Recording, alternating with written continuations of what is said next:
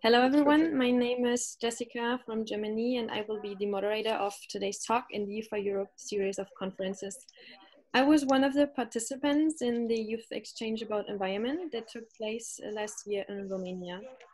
Before introducing our topic, that will be food and sustainability, I would like to shortly present the Youth for Europe project itself. So Youth for Europe is a project with the aim to gather young people and allow them to participate in the process of policymaking, allowing them to tackle just a little bit the topics of environment, media, job and education. This project involved more than 100 youngsters from Italy, Hungary, Germany, UK, Spain, and Romania. And it was wonderful to see how much effort these young people have put in the whole process. So I would like to welcome David from Hungary and Alfon from Spain, the participants that are presenting today's proposal, our audience that is following live on our Facebook page, and of course a big welcome to the member of the European Parliament, member of the Committee on Environment, Public Health and Food Safety, Mr. Andreas Glück. Welcome, Mr. Glück, and thank you so much for participating in our today's conference. Yeah, thank you. Thank you very much, Jessica. It's really, really nice to be here. Actually, I didn't have to change the spot where I am all day long anyways. So no, it's really cool. I think it is a very, very good thing that we get in contact. Thank you very much for the invitation. I still believe that it is really fascinating that we talk to each other like all over Europe with such a video conference. Probably younger people already did it before, but I actually started like to doing daily video conferences during the Corona crisis now. And I believe this is what I experienced, that I think the crisis is really, really bad. It is very, very challenging for us in a medical field, but as well as in an economical field. But I believe there are some tiny positive aspects. So for example, the crisis did a lot more for digitalization than the politics of the last year. So I believe this is things we will not turn back anymore. I think we all learned on that maybe it makes more sense to go for some video conferences instead of like having 20 people driving for hundreds of kilometers. So I believe this is something which will be good for the future time as well. I believe we have a, thank you.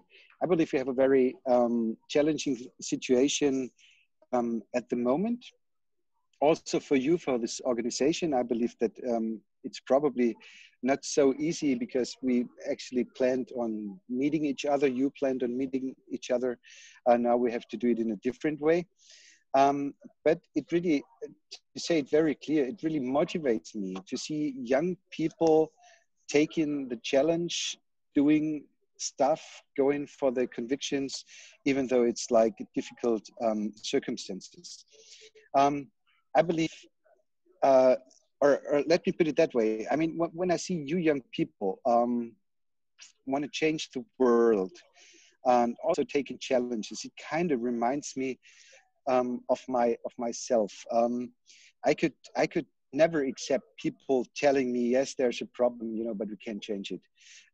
Growing up with a liberal mindset means that I want to take responsibility for myself, for my environment, for the consequences of my decisions. And I want to motivate, and I believe this is also a job, my job as a politician. I want to motivate people, especially as a liberal. I want to motivate people to take their own decisions and also to take their own responsibility. So this is actually what I'm doing all day long. And I just don't do it as a medical doctor, which I am. I don't only do it as a politician, but this is also the way how I treat my children. They have to go for decisions and they have to take the responsibility. Of course, they're children. They can't, you know, just like take the whole responsibility. This is what parents are there for as well. But anyways, so I believe that it's a motto between freedom and decision, the possibility for free decisions on one hand, and there is the responsibility on the other hand. But this is just, you know, it just like fits together. There's no freedom without responsibility. And so this is also how I face my patients. I'm a trained surgeon, a general surgeon, and I still practice at the hospital like once once a week. So every week on Monday, I work in a hospital in southern Germany. And I believe the combination out of those two jobs, like being a politician, but being a medical doctor as well, it really helps me a lot because in medicine, I was taught some skills. So for example, the skill of close listening. This is something sometimes I miss in politics, you know, like politicians just being able to speak, but not being able to listen. And another very interesting thing is that I really have to do with a lot of different people when I work at the hospital. Like in politics, it's kind of a bit different, you know, you're just like talking in this politician bubble or whatever. And so not for me. I really believe that I still have a very, very good contact to normal people, which usually maybe don't really have to do a lot with politics. In 2011, I was elected as a member of State Parliament of Baden-Württemberg, and this is a very, very strong, innovative region located in southern Germany. We have a lot of small and medium-sized enterprises, companies. We have a lot of hidden champions, and I believe that we as politics should not interfere too much with innovation processes, especially when it comes to the field of climate change. I think politics is really important to set the right incentives to be technology neutral. So it means we want, for example, a CO2 emission reduction, but we don't want to tell the companies of how to do that because they have to find out, and the universities what is the best possibility to do it. And then I believe that I just have to turn off my phone real quick. And then I believe that we have several technologies which go into competition with each other, and some new technologies will survive, others will not survive.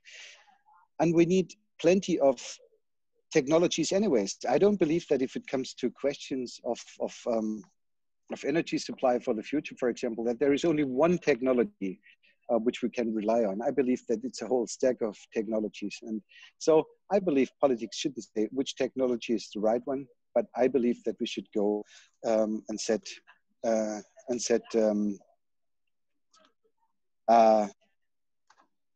incentives. Incentives was the word. Already as a member of the State Parliament of Baden-Württemberg, was working in the Environmental Committee, and this is what I'm doing here in the European Parliament as well.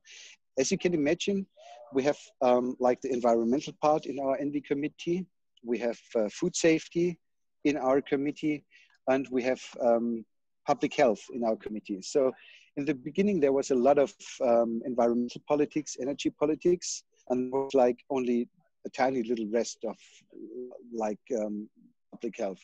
Now you can imagine that everything kind of turned around. We are really working a lot on COVID-related issues. And as you can imagine, right now, medical expertise is very highly demanded in politics. I could not talk a lot more. Yeah, maybe one point. Very often they say European politics is so slow and it's so much bureaucracy. What I experienced for the last 3/4 of a year was that we have a very young parliament here, a lot of motivated people. Also in the other groups, it's not only a Renew Europe and German FDP thing, it's really, I have a good relationship to a lot of colleagues. And when it is necessary, we can go for fast decisions. So for example, the medical device regulation, I believe, I was a shadow rapporteur on this. I believe it was so important that producers of medical devices are not filled up with more bureaucracy at the moment. So what we did is we just hang on, what's verschieben in English? Postpone. We postponed the medical device regulation 1 year. So just to make clear that producers of medical devices, for example, can do their job at the moment because their work is so important, because without medical devices, it's not possible, for example, to ventilate patients. One last thought for the end. I had some weeks of home office, did a lot of video conferences from home. And last week was the week when I came to Brussels first time. And I experienced something I want to share with you. It was the German-Belgian border. I was stopped and I had to show my passport. I mean, this is nothing really new for me because when I was young, it was normal that we would show our passports when we crossed European borders. But I hadn't to do this for a very, very long time, and it really felt strange. And it kind of reminded me that very often we just take things for granted. You know, they're just there. They're good. They're just there, but we kind of ignore them because they're already normal to us. But those values, like, for example, being able to travel in the European Union, or also to run businesses over borders in Europe without any problem, or the decision you want to go to university, you want to work anywhere in Europe. Very often we take it for granted, but it's not. All those issues we have to fight for every single day. And as German FDP and Renew Europe, we really want to go for that. We do this work with a lot of power. We really, all my colleagues, including myself, really work a lot. And I just want to remind that the good things Europe brings to all of us, they're not, coming by itself. They're things we all have to work for. And so I'm really happy to be here because I know I have friends of the European Union sitting right in front of me. Thank you very much. Thank you for introducing yourself, Mr. Glück, and for your thoughts that you shared with us. Before we start with the proposals and the presentation, I would like to ask you one more question regarding introduction question to our topic, environment, today. I've seen that you took part in the UN Climate Change Conference in 2019 about the climate and environmental emergency. And there you said, if I'm not wrong, that you prefer the term urgency instead of emergency when it comes to climate change. Mm-hmm. Could you just explain shortly what are you thinking, what are you meaning by saying that? Mm-hmm. Yeah, I'd love to. Actually, I think there's different styles of going into politics. The one style is, and a lot of people do it, and if you go to the far right or to the far left, they use this mechanism. For example, the far right, they say, all the refugees coming, all the money we spend for the European Union, we're going to be broke and everything is going to be bad, except maybe you vote for us, maybe we can fix it, They work like that they want to make people afraid of some things. And then they say, okay, but if you vote for me, maybe I can stop it. I want to work with encouragement. I see it the other way around. I see that we have a lot of challenges we have to face, but I don't believe that people go in for smart decisions if they're afraid of something. I want to encourage for powerful decisions. And because of that, I kind of don't like the word emergency. And by the way, for me as a medical doctor, an emergency is like really like having a motorcycle driver laying on the ground, bleeding and all this. But because the proposal came from the French. In French, there's only one word for it. C'est urgence. Urgence means emergency, but it means urgency as well. And in my belief, I think that this was a translation failure from the beginning on, because I believe when it comes to the climate crisis, I believe that if we say urgency, it really says it is urgent. We have to do something, but we don't want to make people afraid, just this is really bad. We're all going to die. Besides, you vote for us, maybe we can stop it. I don't like this mechanism, so I don't like the word climate emergency. I prefer the term of climate urgency, which I believe is a lot stronger and a lot better placed here. Thank you very much for your explanation on that. I believe it's time to pass now to the event we all gathered for today, and that will be our proposals.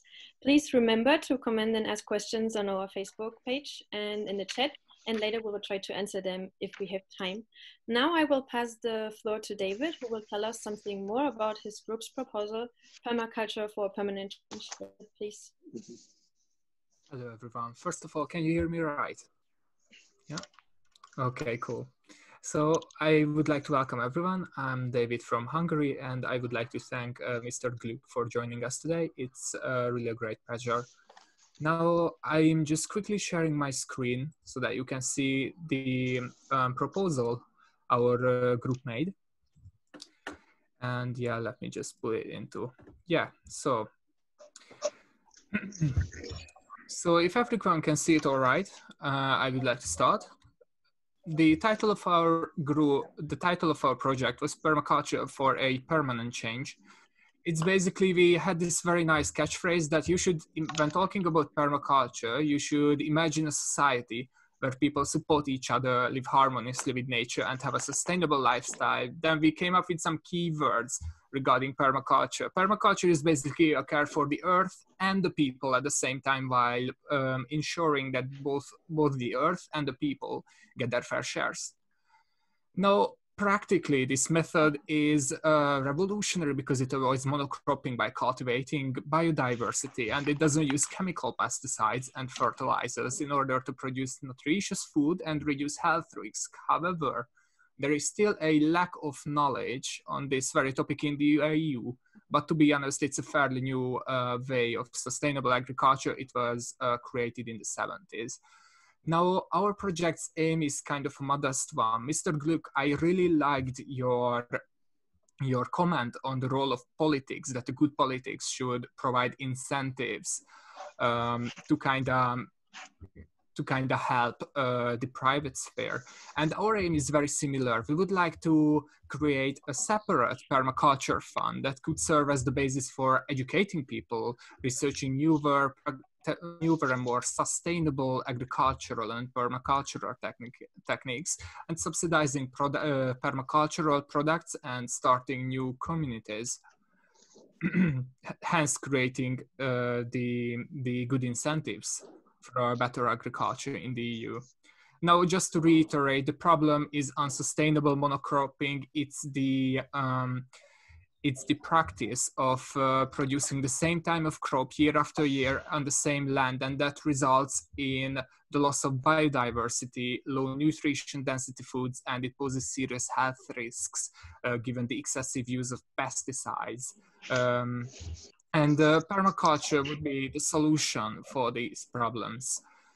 We desperately need a separate permaculture fund in the EU because only 7% of EU farmland is used for organic production, and even a smaller percentage of that is used especially for permaculture. And the current EU agricultural financial support system is not adequate because it does not really distinguish between organic and non-organic farming when allocating resources. And in general, there is a lack of knowledge about permaculture in the EU, which we aim to change by actually educating the population. And thank you very much. This is our project, and yeah, just a couple of references. Yeah, thank you very much for your attention. Yeah, thank you very much. Thank you, David, for presenting us your proposal. Mr. Glück, I would like you to share your thoughts on this proposal with a short feedback, please. Yeah, I'd love to. So first of all, David, thank you very much for your presentation. I always enjoy to work together with people from Hungary. So for example, I have two really, really cool colleagues here. It's Anna Donat and it's Kathleen. Those are really one of my favorite colleagues I have here because we really work together very, very well. And so I'm really happy to deal with a Hungarian here.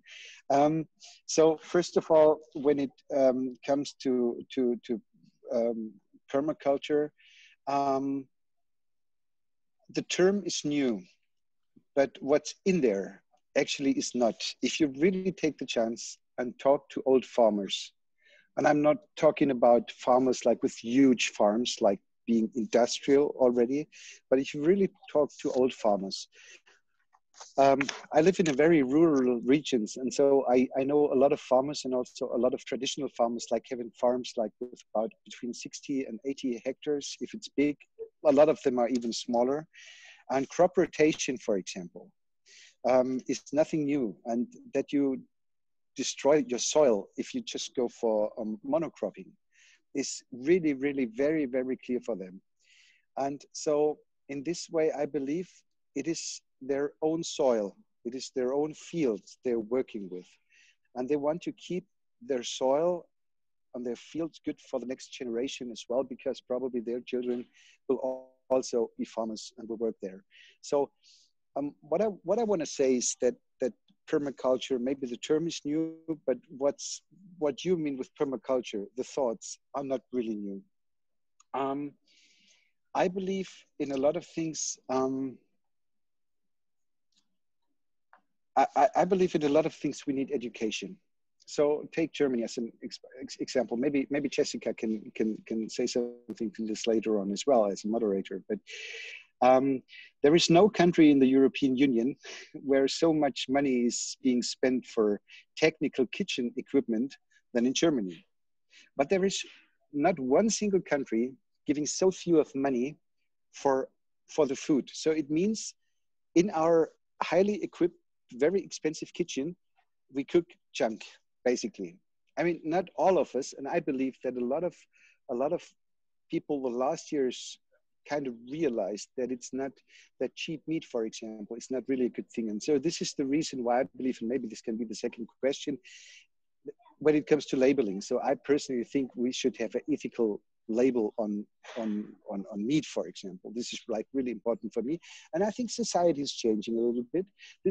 At least this is what I see, like for the last years, and I do a lot of cooking, by the way. So I'm really a foodie, and so this is really what I experienced. What I experienced already for a couple of years. What I believe is meat education. I believe that when it comes to nutrition, for example, we should already talk about this a lot more at school. So how comes we can we learn so much stuff at school, and I really believe it is so important. Mathematics, literature, all the sciences, for example. No doubt about that. But on the other hand, we also have to make sure that our children. You probably don't have children yet, but I do. That our children really get in mind that nutrition is like the most important thing. And then people will also say, okay, if the food we are buying is a little bit more expensive, then there is the next discussion. Then there is somebody could say, oh, you're a politician, you're a medical doctor, for you it doesn't matter if food is like more expensive or whatever. This is not what I'm talking about, but I'm talking about that it hasn't have to be meat every day, for example. I'm talking about that if there is meat, there is not only a fillet steak or how do you call it, Rostbraten, fillet or roast beef, for example. There is not only fillets and roast beef. There's, for example, a lot of parts in an animal. We have to make sure if we kill it for food, that we will use it, please. And I mean, I'm talking about all the parts, from an ethical point of view. And those meat parts, for example, you can get like for very few money, even if you go to your best butcher. So all I want to say to this is we have to go for a lot of more education. So, and I think society already changed. And then I believe farmers will also have enough money to do what they actually want to do, that they don't go for monocropping, but crop rotation or crop sequence. Thank you, Mr. Glück, for your feedback on this proposal. Speaking about the values in the food system, some of us are maybe familiar with the concept of the farm to fork strategy of the EU. So how does it come with an allocation from funds from industrial to small scale sustainable agriculture? So, pardon, please say the question again. I'm sorry, I wasn't concentrated. Yeah, of course. About the farm to fork strategy of the EU. Does it come with an allocation of funds from industrial to small scale sustainable agriculture? I'm not, but I'm actually, hang on, just hang on. The farm to fork strategy is one of the elements of the Green Deal of the Commission. And actually, we really wanted to work on this, the farm to fork strategy. but now kind of COVID came in between. So we don't really know what will be included in the farm to fork strategy yet. I believe that like an allocation of money could be one thing, but not every single problem is going to be solved if you just like, you know, pour out money and all this. I really believe we have to go for more education when it comes to nutrition and to farming. And I still don't see the bad farmer who wants to, you know, like be really bad, wants to destroy his own soil, wants to treat his animals like really bad. I believe that farmers are very often good persons which have to take place in a market, and we have to give them the chance to do the right thing. And so they need more money. If this is really state money which has to be allocated, or if it is maybe money that we have to, that people are just, you know, able and willing to pay a little bit more for their food. I suppose this question is open. Let's face it, how the farm to fork strategy will be. Like I said, I suppose this will be one of the first subjects we will go to after the COVID crisis. Thank you for your comment. If you agree, I would like to move now to the second proposal, just to make sure that everyone has the same amount of time. And later we can go back to the first proposal and answer questions. Today with us we have Alfon that will tell us something more about his team's proposal that's called Food for Future. Alfon, the floor is yours. Thank you, Jessica, for introducing me, and thank you, Mr. Glück, for sharing your time with us. I'm going to share my screen now so I can bring up the infographic for our project. If you bear with me just 1 second. There you go. So as Jessica said, the name of our proposal is Food for Future. And we worked on this proposal last year in an exchange organized by Youth for Europe in Spain. Our team members are Daniel from the UK, Vivian from Hungary, myself and Alba from Spain, and Beatrice from Italy. So quite an international team like all the others. So yeah, our proposal tackles the issue of food waste in the EU. And we know that it's something that people think about sometimes, food waste, but we're not so sure that people realize really the magnitude and the consequences of the problem. So in terms of the magnitude of how big a problem it is, we have here some figures, like 88 million tons of food go to waste every year in the European Union alone. So this, if we do the math on a per person basis, is basically each one of us throwing out half a kilogram of food every day, which is huge. A lot. To put it simply. We also looked at where the food waste is happening along the chain, and we realized that more than half of the food that ends up being wasted happens at the household after the food arrives to the home. And then we saw that another 17% is lost at the distribution point at supermarkets and restaurants.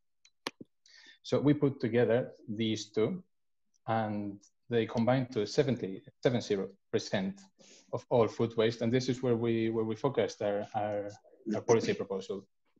But before we go into our actual policy proposal, why is food waste a bad problem? It's a big problem, but it's also a bad problem. And food waste has very serious consequences for the environment, like loss of biodiversity, depletion of natural resources like water, land, or energy, and obviously the wastage of fertile land that could be put to other uses. We think it also helps to look at the problem from an economic perspective. If we put food waste annually in the EU in euros, it's equivalent to more than 140 billion euros, which is, give or take, the annual GDP of Hungary. So it's like quite significant again. But for us, on top of the magnitude of food waste in Europe and the consequences of it, we believe there is a moral imperative as simple as the fact that if there is people going hungry, if there is people that don't have access to quality meals or food, we just simply shouldn't be wasting food. So we have an ambitious, bold vision for a food waste-free European Union by 2025. And we want to get there under the values of efficiency and equity. So to realize this vision, we propose a 3-point action plan. First, to raise awareness through campaigns and education at school, so citizens realize how bad the problem of food waste is and how big it is. Secondly, to provide EU funding at the municipality level, so public compost facilities can be set up and citizens can dispose of the food that they're not going to eat in an appropriate way.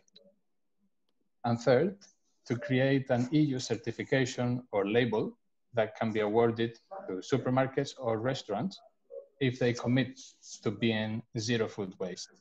So you as a consumer know where to spend your money responsibly. So this is our plan to achieve zero food waste in the European Union by 2025. Let's taste our food, not waste it. Thank you very much. Thank you, Alphonse, for sharing your proposal with us. Mr. Glück, I would like to ask you once more to give your thoughts about this proposal. Mm-hmm. Yeah, it's a pleasure. And by the way, because I was talking about my Hungarian colleagues before, actually my neighbor here in Brussels, he's really living like right next door, is Luis Garicano, also one of the very, very good colleagues of myself here in the European Parliament. So first of all, I believe that food waste is like really, really important. We have to keep an eye on this. I believe that from an economical point of view, it doesn't make sense. You just mentioned the number. It's like 140 billion of euros, we just like throw in the garbage, which is like really, really bad. But also from an ethical point of view, I think there would be no world hunger if we could manage the distribution, for example. So also from an ethical point of view, I don't want to live with the thought that in my Europe, in our Europe, people are just wasting food where at the other end of the world, and maybe the end of the world is not so far away. If we talk about our direct neighbor, it's the continent of Africa, and so we already face a lot of hunger there. So I think from an ethical point of view, this is not very good. As a matter of fact, I didn't go for a request in food waste for the Commission, but I have been here for about 8 weeks, and because I told you I work a lot with food because I love to cook. I have a lot of friends of mine which are professional chefs. I'm even about to write a book about cooking, but that's another thing. And actually, this is what's supposed to be in the book. I want to encourage people, like if this one animal is being killed, just use all of it. And because of that, I have to go for the recipes that people really can take, like the whole thing. But what I actually want to say is that I went for a request on meat waste, and I asked the Commission how much meat is being wasted in the European Union annually. And you know what the really, really bad thing about the answer was? They told me they don't know. They told me they don't know. They have numbers of food production in Europe, but those numbers are kind of like hard to tell how much is it really. But because we have so many imports on meat as well, we don't really know how much meat do we have, and we don't know how much people really eat and how much people will throw away. And I think this is really, really bad that we don't even have any data about meat waste in this case.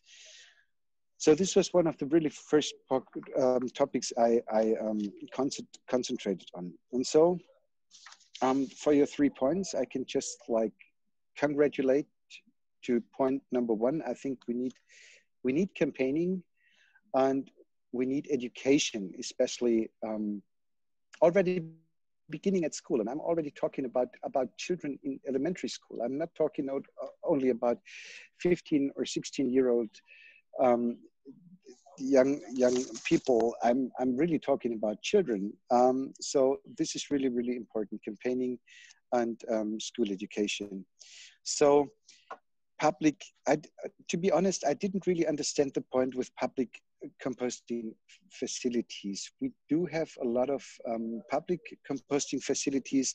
We have a lot of biogas we run with food wasted. So at least in Germany, I know that all the wasted food coming from companies or restaurants, they're not supposed to put it in the garbage, but they will. I mean, it's really bad if they have to throw away stuff. Sure about that. But if they have to throw it away, I really believe it makes sense that that we put them into biogas, and that at least there is some electricity coming out at the other end. And then what you said before was labeling. I believe labeling is a really, really good thing. It can be a really good thing. Let me put it that way. I, for myself, I really hope that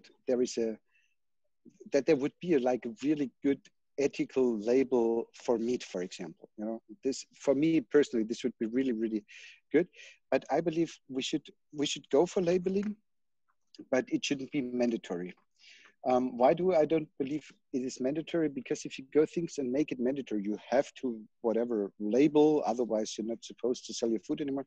I don't really believe in that, but just give it to people as an offer. Let's go for good education. Let's tell people, you know, why it is so important to have good food and why we have to handle food waste. And so, for example, if this is included in a label, I'm really, really sure that the percentage of people looking for this label and buying things with this label will increase. So I'm a huge friend of labeling food as long as it is not mandatory, because very often if you want to reach something in politics and you do it the wrong way, you get the opposite of what you really want to get. So I believe not in mandatory, but in labeling itself would be a very, very good thing, combined with the most important thing for a liberal, which is education. Thank you, Mr. Glück. I have one more question for you about this proposal. How do you think the uptake about their proposed certification would be amongst food retailers? And how do you think they could be motivated or incentivized? I believe like I said, I believe we have to go for education, because if we have customers which really look for such a label, I believe that also the retailers will put more of this food in their program. And as you know, in Germany, for example, the food coming from ökologischer Landbau, for example, the bio food, or organic food in English, but in German it's Bioware. The demand is huge, and the demand was actually growing for the last couple of years. But at the same time, when you find something in Germany and it says bio, which means organic food, who is the largest producer of organic food worldwide? You know? It's China. A lot of the organic food is coming from China. I'm sorry, guys. This is not what I really believe is.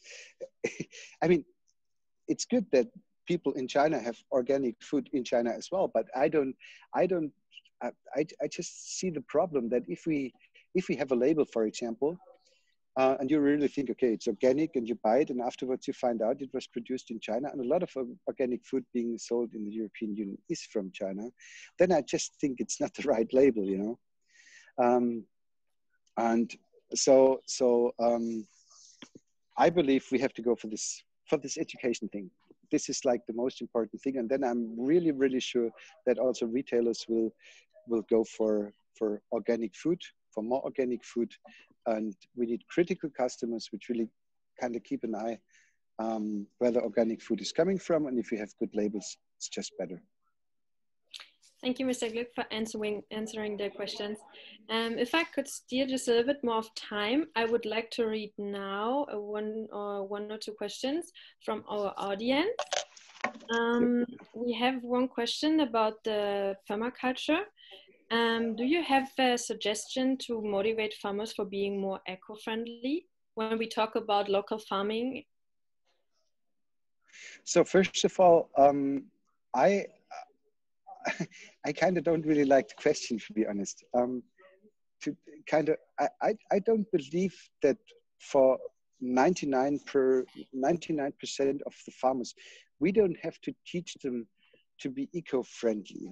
I think a lot of them are, because it's their soil, it's their animals, it's their soil, it's their fields, it's their grassland. So they don't really want to destroy it.